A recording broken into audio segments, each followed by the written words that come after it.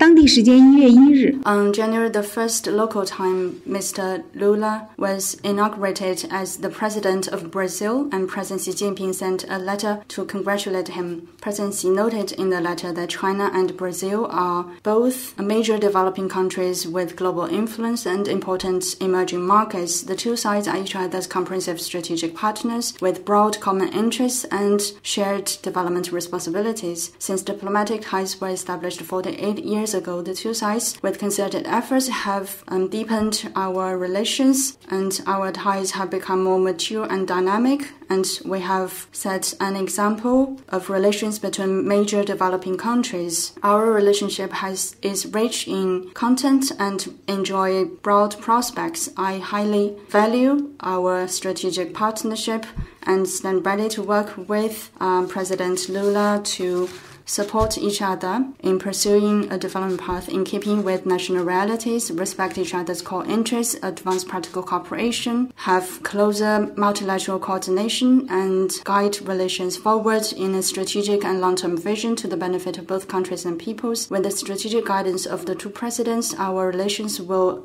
achieve new progress and contribute to world peace and stability and common prosperity.